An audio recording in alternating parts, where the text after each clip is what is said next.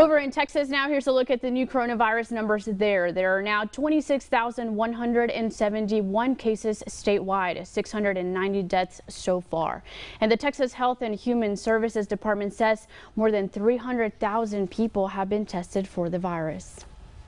And Governor Greg Abbott announced the next steps for reopening businesses in the state. Retail stores, restaurants, and movie theaters will be able to reopen on Friday. He also says the mandatory quarantine for Louisiana travelers ends today.